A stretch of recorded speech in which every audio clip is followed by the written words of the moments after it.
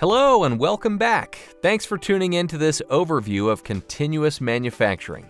In this video, we'll define continuous manufacturing, explore the pros and cons of continuous manufacturing, and look at some examples of continuous manufacturing in action. Continuous manufacturing is a production method where materials pass through an end-to-end process, from raw material to finished product, without stopping. It enables businesses to specialize in creating large quantities of products with few variations. The alternative is batch production.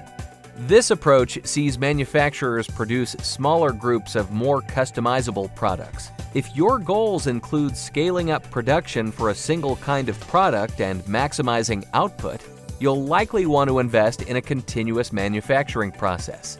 Operating around the clock offers a range of benefits, but continuous manufacturing is not without its potential drawbacks. First, let's focus on the plus side. Continuous manufacturing allows for strict process controls to ensure products consistently meet the highest quality standards.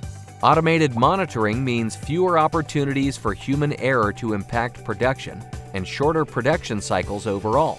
By reducing the need to handle and store different kinds of raw materials, continuous production can also reduce stoppage time, drive down overhead costs, and simplify material cost management altogether. Most of the disadvantages of continuous production result from its lack of flexibility. For example, if a customer's needs change or if product demand drops all around, you'll struggle to quickly adjust your production flows. Stoppages are much riskier for continuous manufacturers too. The connection between each stage in the production process means that just one faulty piece of equipment can cause serious disruptions. Over time, this could result in extra wear and tear on assets that shortens their useful life. That's not to mention the significant capital investment required to get continuous processes up and running. The advanced and specialized equipment used for end-to-end production doesn't come cheap. You'll need highly skilled and trained personnel too. For all these reasons, continuous manufacturing is a better fit for some industries than for others. The pharmaceutical sector, for example, has embraced continuous production.